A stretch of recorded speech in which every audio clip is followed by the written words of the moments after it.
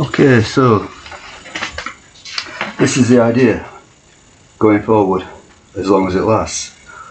I'm going to do a 6-day week program, upper lower, upper lower, upper lower, and each day begins with, on the upper day, dips, and on the lower day the Roman chair squat. So they're relatively similar movements, I suppose, because they both move the body through space, and they rely mostly on body weight for loading. Having said that, I'm going to load them to the extent that I can. The idea is 10 sets of 10. The reality is what it is, but the idea is 10 sets of 10. Now I realise that 10 sets of 10, 6 days a week, that's a hell of a lot of volume, and the reality of it is that I don't really see it as a program for building muscle per se. I think it, it's it may build some, it may preserve muscle, but predominantly the idea is to run it in tandem with the fat burning diet. So the main idea here is not really anabolic, it's catabolic, or it's preservation of muscle in the face of catabolism. In other words, fat burning. Okay, so I'm not going to record all these, millions and millions of workouts in their entirety. What I think will work as some sort of guide, some sort of instrument to tell me if this is going the right way, is just to use the first two exercises, the dip and the Roman chair, and if they're on track, I'm going to say that the whole thing is on track. So regardless of the other exercises, if the dip and the Roman chair are progressing in some way, then it's working. When those fail to progress, then I think I'll likely change up the exercise selection, but we'll see. Okay, so last time I did dips. I don't know if you can see this. It's probably I don't know. Can you see that where it says upper at the top, dips, and it went something like 10 10 8 7 6 6 6 5 5 5. That's on the minute. Now I could stick with pure body weight and simply increase the reps, but since I got 2 sets of 10 last time, I don't want to go beyond 10. I am going to use, on the first set or so, I'm going to use a little bit of weight. That'll just be the first set. So rather than just get 10 relatively easy reps and cap it at that, I'm going to use a little bit of weight, and I'll probably just use the weight for the first set or two, and then I'll go body weight again. Okay, but it should make some sort of sense in the long run. So the first set on the EMOM when it's ready. Okay, so I'm going to use this, you can see 7.5 kilos, probably a bit much really, could probably get by 1 kilo. This just happens to be set up from a while ago when I was doing chin-ups.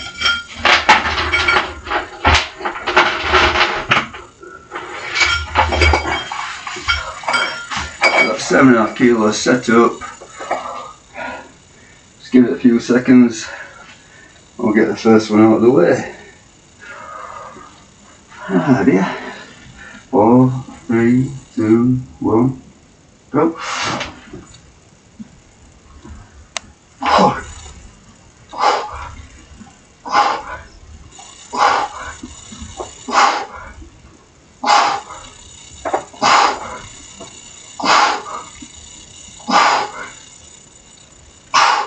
Okay, that's 10 with 7.5 kilos.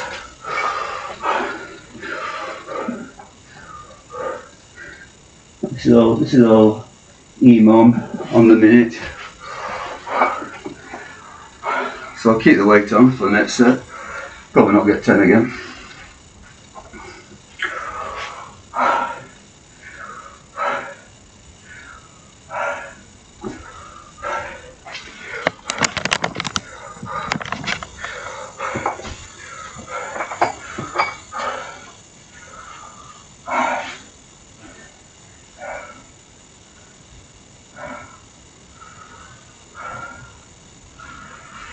Here we go.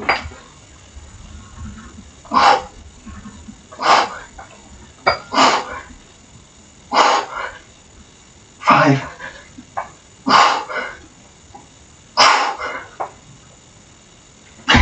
8.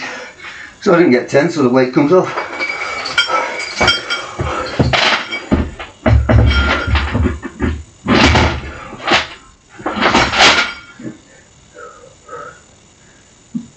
Okay, last time on the third set I got 8. But obviously this is a little bit more difficult because I've just done 2 harder sets. So I should get 8 again. That'll be a success really.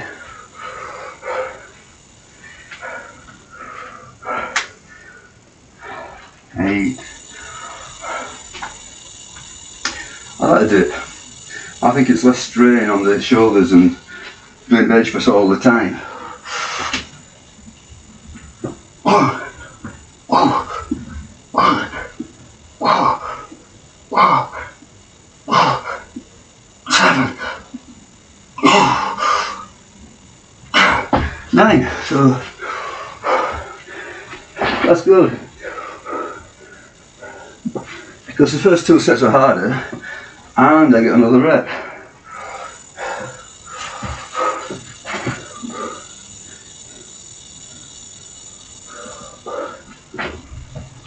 So last time I got 7 on the 4th set, so this one's going, I'm going to go for 8.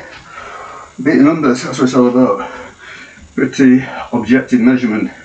Beat the numbers, you know what you're doing. Beat the numbers if you can, ideally.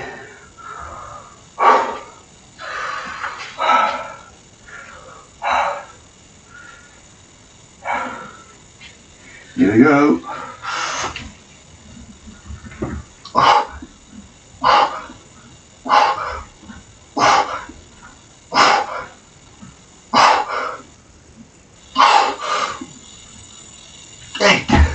Yay. Yeah, I like the dips, good honest movement. You know, you're getting the relative strength factor. You know, anybody can become a big fat whale and do heavy benching, but when you're actually moving your body, that's a slightly different story. I find it more honest, more athletic, and less hassle as well. Less hassle to set up. I mean, what do? You got a dip station, maybe load it up with a small amount of weight or body weight, it's good enough.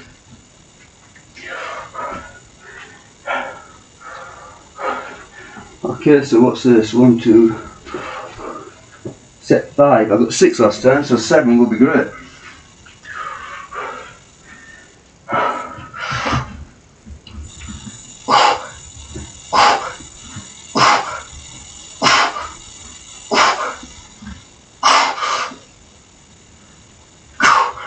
And it was great. Yeah. I mean, you do see people loading the dip up with huge weights and getting 1 or 2 reps. Personally, I find that very ugly. You know, they're sort of like shaking and straining, you know, and get this 1 rep. It looks like something's going to pop, looks like something's going to get injured. I think it's a wrong idea for these bodyweight movements, but I don't know. Obviously, you can load them, but I essentially see them as bodyweight movements, and I don't think they're good vehicles for 1 rep or 2 rep maxes. Here we go.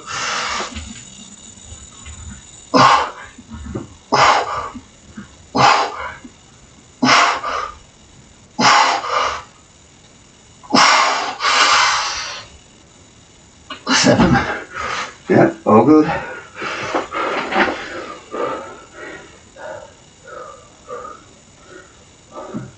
Okay, so last time I got 6, so hoping for 7 again.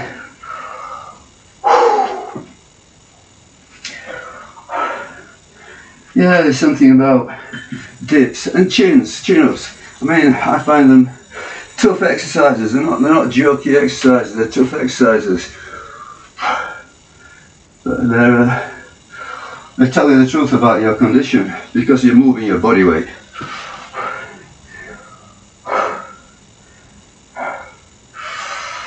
Here we go.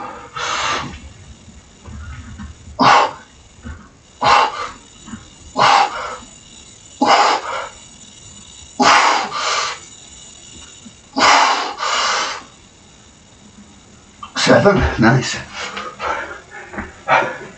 Not easy though. Okay, last time it was a quick fade away to sets of 5. So for the last 3 sets I've got 5, 5, 5. So hopefully I'll get at least 1-6.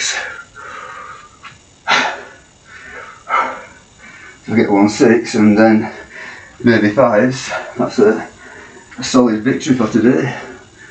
And the progression carries on. So you'll notice I'm only taking 48 hours between sessions, so it's Saturday today. The last time I did this was Thursday. That's it, upper lower, upper lower, upper lower.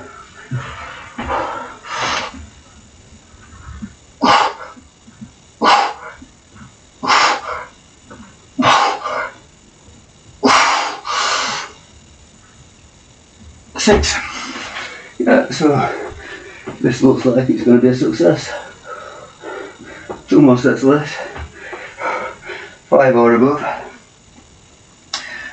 And it's a winner. Winner, winner, chicken dinner. Day after tomorrow. Probably go for a short jog. Easy peasy zone 2. Or maybe a short jog and a short bit of rowing. Mix it up. Less strain on the knees.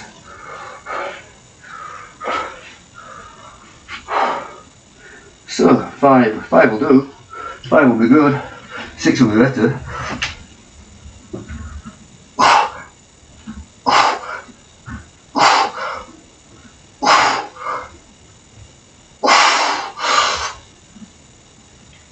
And it's 6. And 6 was better. Excellent. Last set. Time flies. We're having fun.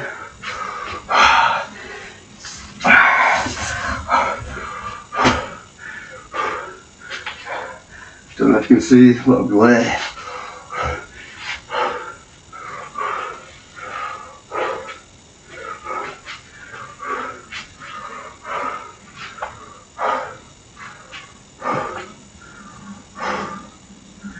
You don't pump up much on this diet. I mean, I had a few carbs yesterday. I had some bad carbs actually. I had some yogurt. I know Geronda, he prohibited dairy products on his diet.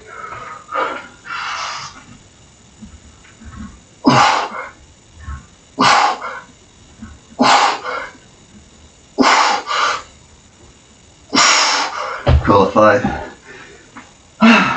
But yeah, that's a success, I'm going to say. I mean, I did the first 2 sets weighted, so that added to the fatigue level. Don't know if I can get rid of the glare at all. I block the window light somewhat. Does that make any difference? Probably not. Maybe a little bit. Anyway, yeah. So, Geronda said that dairy is not good on a definition diet, but the problem was before I began, you know, like a fool, not preparing. I had 6 yogurts in the fridge, and yesterday I got rid of 2 of them. I ate 2 of them. You know, the low-fat things, cheap. I mean, good source of protein. I think 2 of those are 50 grams of protein, but as I say, according to Geronda, it's not a good idea. So going forward, I won't repeat that. However, that's it for today. Thank you very much. We'll see you very, very soon.